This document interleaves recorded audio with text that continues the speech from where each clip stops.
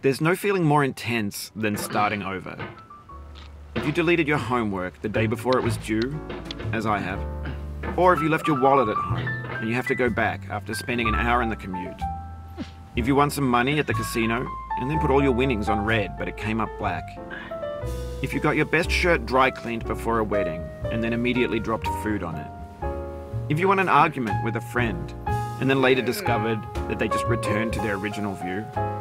Starting over is harder than starting up. If you're not ready for that, like if you've already had a bad day, then what you're about to go through might be too much. Feel free to go away and come back. I'll be here.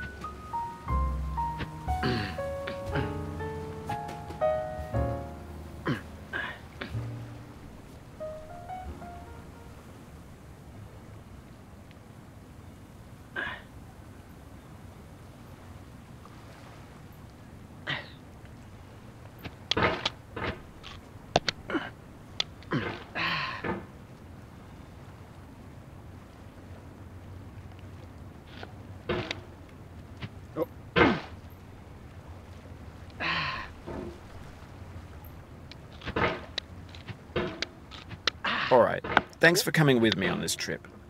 I'll understand if you have to take a break at any point. Just find a safe place to stop and quit the game. And don't worry, I'll save your progress, always, even your mistakes. This game is a homage to a free game that came out in 2002, titled Sexy Hiking.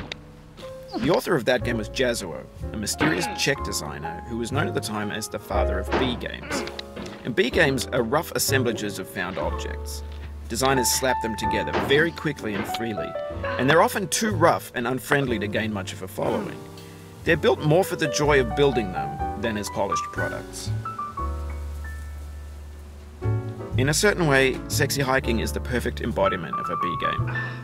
It's built almost entirely out of found and recycled parts, and it's one of the most unusual and unfriendly games of its time. In it, your task is simply to drag yourself up a mountain with a hammer. And that act of climbing, in the digital world or in real life, has certain essential properties that give the game its flavor.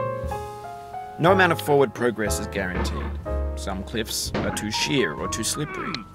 And the player is constantly, unremittingly in danger of falling and losing everything.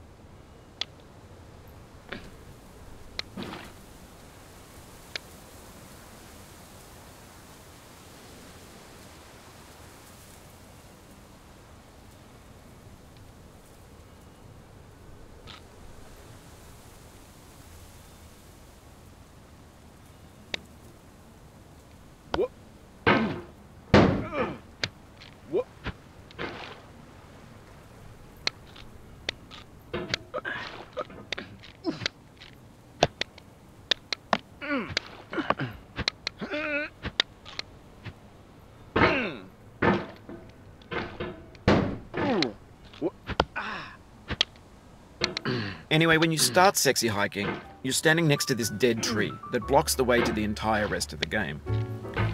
It might take you an hour to get over that tree, and a lot of people never got past it. You prod and you poke at it, exploring the limits of your reach and your strength, trying to find a way up and over. And there's a sense of truth in that lack of compromise. Most obstacles in video game worlds are fake. You can be completely confident in your ability to get through them once you have the correct method or the correct equipment or just by spending enough time. In that sense, every pixelated obstacle in Sexy Hiking is real.